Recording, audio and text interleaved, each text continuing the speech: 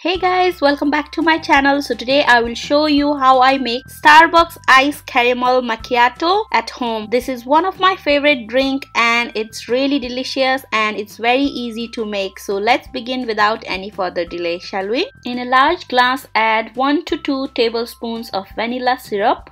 Then add 3/4 cup of milk, 3/4 cup of ice,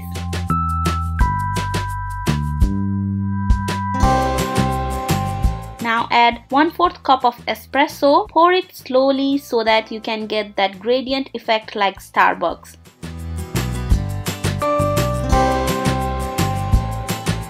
Finally, drizzle some caramel sauce as per your liking. And voila, your delicious drink is ready to enjoy.